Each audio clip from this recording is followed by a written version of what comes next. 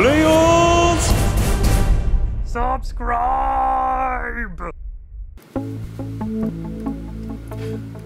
What up, players? What about stay up in this mud? Welcome to episode 2 of In With the Old. And episode 1 seemed to go really well. Thanks for all the kind words and comments. So that kind of inspired me to go on with this new episode where I look at something new, we unbox and paint up something that is new or just released, or something in the newer line of models from Games Workshop.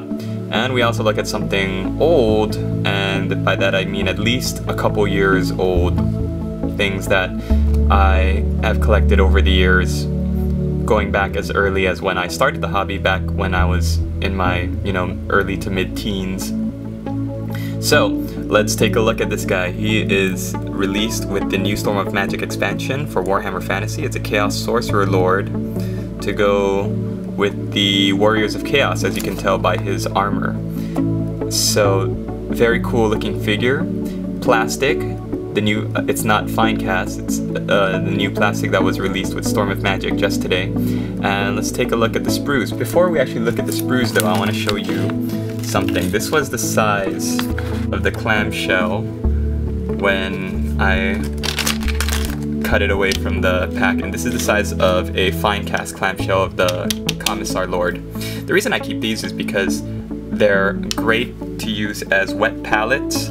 What you do is you have a little bit of parchment paper or wax paper, which you can get from any kitchen or cooking supply store, and you just pour some water in the bottom, and then you put the paper over it and you mix your paint, and then it stays damp for a very long time. So even if you're taking paint straight out of the pot, they always tell you don't paint straight out of the pot. So you take some paint from out of a paint pot and you put it in there, and with the water on the bottom, it will stay damp. Whereas if you just took it from the pot, it could be drying while you're putting it on the model, and that could result in lumps and poor painting, as you can see from this old school stone troll. Ooh, look at that! One of my first models. Anyways, that's not the model that we're going to be reviewing today, but whoa, that is ugly.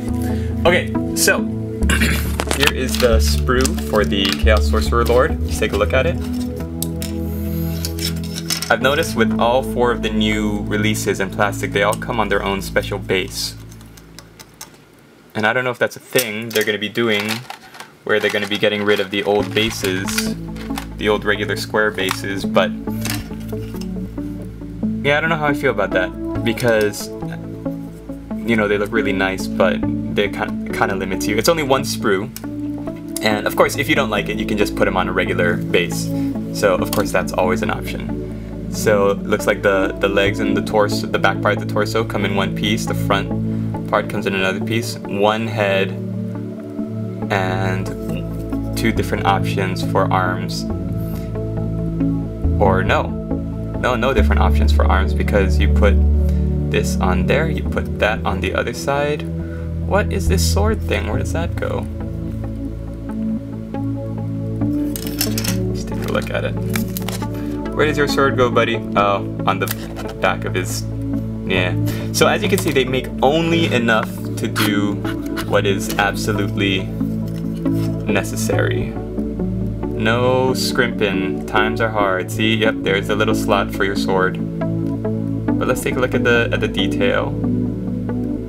Oh, what is forward? That way forward? You are here. This way up. What? Games Workshop. Man, you're killing me. Don't mock my people. Yeah, so there's really no room for extra anything like that. The Eye of Sauron. So I'm gonna build this guy up and show you what he looks like when we come back. And we're back. Model was super easy to put together. The one thing that I did notice was that he does not stand on his base very well, and after, you know, moving him and positioning him, I realized that, okay, the arrow is supposed to be where his foot goes. So your foot, the sorcerer's foot is supposed to cover the arrow, his front foot, and the back foot goes into this groove over here. Another thing I noticed was that the base isn't actually a custom base, but it's actually like a base cap. Let's see if we can take a look at it. Or it's a cap that goes over the base. It looks like they molded one to go over a regular square base. Here you can see really well. See, so it looks like they have a custom built kind of cap made, and they just put it over the base. And then they turn them out. So when the model is... Woo! Almost had to sneeze. So when the model is standing on the base, because his feet can only be positioned in a certain way, because you don't really have any freedom of flexibility. The feet's supposed to stand left foot on the arrow, right foot back here. I guess you could with green stuff or whatever, but when I positioned mine on, he was facing the wrong way, so I had to readjust his head, and so that creates a kind of a funky join from where his head meets the neck. So I might green stuff over that, or I might just paint it black so you can't see it from far away. But I kind of like his position because it looks like he's in the middle of casting a spell, raising the staff nice and high, and I kind of think that this is gonna work for me. So this is a last look at him before I take him out to get painted. And let's take a look at what I'm doing with the old, and this is a Chaos Slaanesh champion. It says it's a champion, but I might use it as a sorcerer just because he or she is holding this book. So it's a great opportunity to do some freehand. There's a really bad mold line right in the middle, so once that's painted over, hopefully it'll look a little bit better. But this model is not personally from my own old ancient personal collection, but I got it in a trade with a good buddy of mine. So I'm gonna paint him up as best I can, and we'll see both of these models when we return. Slaanesh Champion 1988. Can you believe that?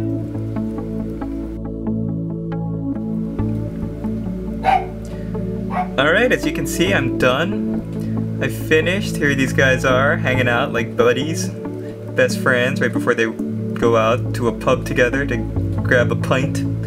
Let's take a look at the new first. So, here's a Sorcerer Lord from Storm of Magic release, the latest one for Warhammer Fantasy. And here's his staff. I had a lot of fun painting up the staff because anything with gold, I experimented a new way of painting my gold where I based it in a dark color, Calton Brown, and then I painted the shining gold color over, and then I washed it with Badab Black, of course, but then when I highlighted up, I used Mithril Silver mixed in and then painted the edges. So it gives the effect that the light is catching it, but really it's almost an optical illusion because I painted it to look silver, so to make it look like the light is always catching it from wherever you look. So it's a new trick I tried out today, and I think it turned out pretty well. This is lightning on his staff. I painted him with a little bit more of a purpley skin tone. Let's take a look at the clamshell for a second. This guy, it seemed like he had a purple skin tone, but when I looked at the GW website, it was a lot blacker. It was dark, so I just, I was already going with it, and I was like, it's okay. It gives it a little bit more of a color. I'm surprised that GW didn't paint the robe a different color. It went with this black, but I think that's so that maybe the trim could pop out more. This gold trim with the top half of the 8-sided Star of Chaos on it. So yeah, I had a lot of fun with that. For that, I did the same thing. I painted in Calton Brown, and then I went over it with a layer of shining gold so that it shines and sparkles in the light. Oh, so beautiful. And there's a little close-up of his belt buckle. Really proud of that because shaded it down with a Sermon Blue with a base of Hawk Turquoise, and then I highlighted it back up, and I think it turned out really nice. Looks like candy. If anything looks like candy, then it's good, in my opinion. That's what I always say. So I think the orange glowing eyes works really well with this figure as well. So yeah, I'm really happy with it. Then let's take a look at the old model, 1988 Slaanesh Champion. He's got this weird thing on his armor, on the front part of his armor. Not sure what that is, but looks like a naked body just splayed out. And I think it's supposed to symbolize Slaanesh because it's got half of the body is female and the other half is male, so it's kind of gross, but it's not painted to be like gold or, you know, some kind of metal. It actually looks like it's real skin and stuff, just looks like a little creature. So since this is a sorcerer, I'm gonna just say that it's his familiar, and it's just a little embodiment of Slaanesh that was given to the sorcerer to tap into for power. So for that, I put two little studs into the middle part of the torso, kind of like they're nailing it to this guy's armor, nailing the little demon familiar, and I painted a little bit of turquoise and ice blue on the edges, kind of to give it a magical glow, symbolizing that it was sticking this little demon creature in place. I painted the sword in like a crystal sword. I'm gonna touch it up just a little bit so that the white isn't as chunky, but other than that, I'm pretty happy with the way it turned out. And I used the Harlequin checks on the pants. So I think that turned out pretty well.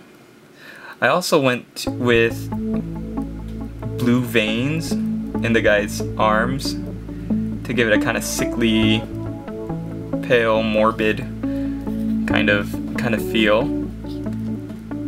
And is there anything else? I did flayed skin loincloth, of course. It's my specialty. It's what I love doing. And I gave him a little bit of a glowing eye effect. I didn't want it to be too severe, so just a little bit of a hint. And there's his little spell book, How to Summon Daemonettes. And to do that, I just looked online for a picture of, I searched, I think, Slaanesh Daemonette, and some great art pops up. So I used one of those, took a micron pen to it, and there you go. Anyways, here are my two guys side by side. Buddies in the Warriors of Chaos army. So let me know what you guys think. Leave me a comment, like the video, favorite it if you really love it. I'm loving this new series, and I'm really happy with it, especially since I bought so much new stuff. Over the next coming weeks, I'm gonna see how many of these I can churn out, but I'm having a great time with it. Let me know what you think of the music too. Is it too much? Is it not enough? Is it, you know, would you rather have some hardcore rock and roll because I don't know where to get any of that? I don't know, just tell me what you think. Hope you guys enjoyed it. Hope you guys found a little bit of inspiration for your own painting, and if there's anything I can answer, any questions you might have, please leave them in the comments. Slushy snow. That's right, y'all. Alright, hope you guys liked it. Thanks for watching, and we'll see you later.